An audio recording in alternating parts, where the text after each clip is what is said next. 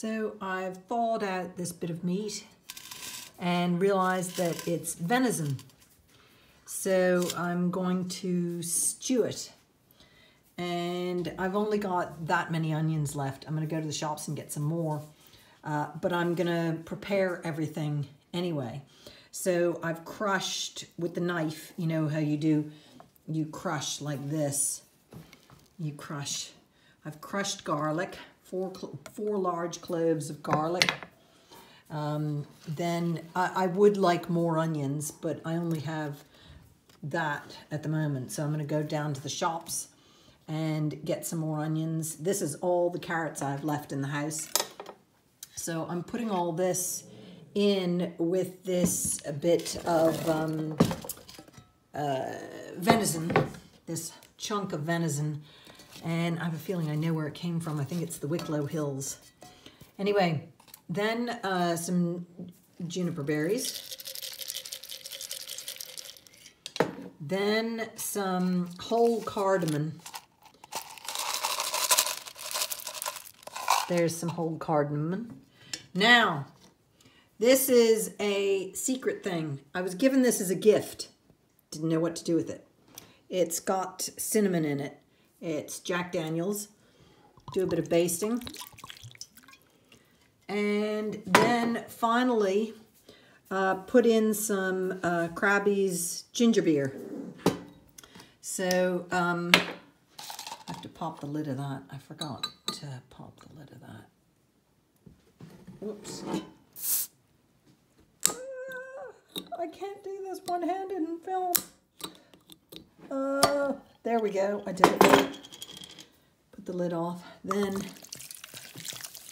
put that in there. A whole bottle of Krabby's.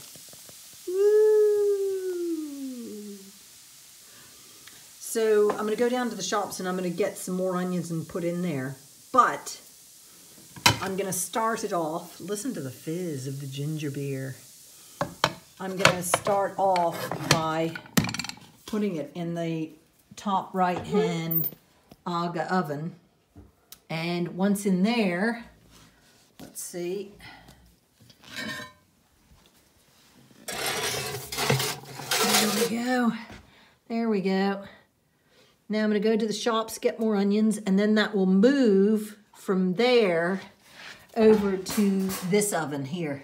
This is the slow cooking oven. So it'll start off in the hot oven. So there we go. Some venison that I found in the deep freeze for stewing. Now, I've gone down to the village. This has had a half hour of cooking and it smells delicious already here in the kitchen. So I got more onions. I got red onions and white onions. I love the red onions, the sweetness it adds to a stew. I also got a root fennel. So I'm putting that in as well. So it's going to be more root fennel will be added to this venison stew, as well as these onions, so that they will all stew beautifully together. Okay, I spilt some down the back, but that's okay. Most of it's gone in here. So I will put the lid back on and give it another 15 minutes or so in this top right-hand oven. So I got to put the use these things, and I got to do it with two hands, so I can't film myself putting it back in the oven for the moment anyway. Another 15 minutes in there, and then it'll move into the slow oven.